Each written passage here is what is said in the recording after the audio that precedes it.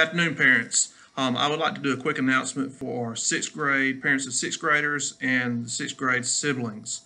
We had someone that was tested for COVID yesterday, and the test results will not be back for 5 days. However, because there was a test, we're going to be preemptive and we're going to try to have an abundance of caution here. And I want to go ahead and let's quarantine the sixth grade students on Monday and Tuesday. So I'm going to quarantine all sixth grade students, their siblings, and the sixth grade teachers. And this will be on Monday and Tuesday.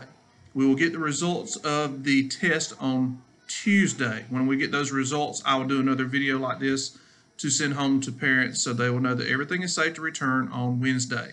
But like I said, I want to take a precautionary step and follow our roadmap to reopening because there was a test and someone was tested. I want to go ahead and let's quarantine to be safe, and we're going to clean these classrooms to make sure everything is safe and secure for your students here at Lead.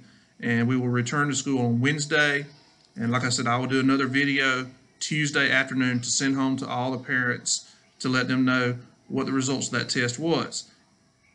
Just to give you a heads up on test results, if the test, of course, if it's a negative test, all students will be allowed to return to school on Wednesday. If the test is positive, we will have to quarantine for the 14 days. So I just want to give you a heads up and be straightforward with the parents. I don't like to hide things, but I want to let you know that someone was tested, and when we get those results, we should get them Tuesday. But let's go ahead and be careful and be safe and quarantine Monday and Tuesday. And when we get those results Tuesday, I'll do another video to let you know what the results were, and then we can resume normal business on Wednesday. But if you have any questions, please feel free to email me. My email is ahopper, AHOPPER, at lead, LEAD, academy, ACADEMYAL.org.